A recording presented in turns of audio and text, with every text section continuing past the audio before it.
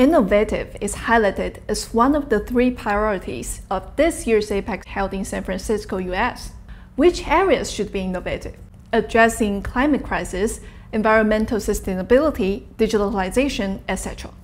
It's worth mentioning that the APEC turns to technology, data, and science to tackle food security.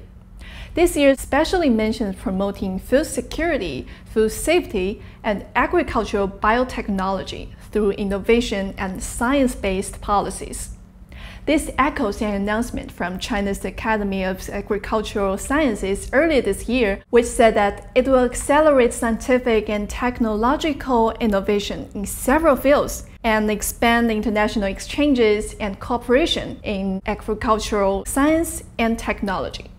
As one of the member economies, China saw its innovation index climb 5.9% compared to the previous year to hit 155.7 in 2022.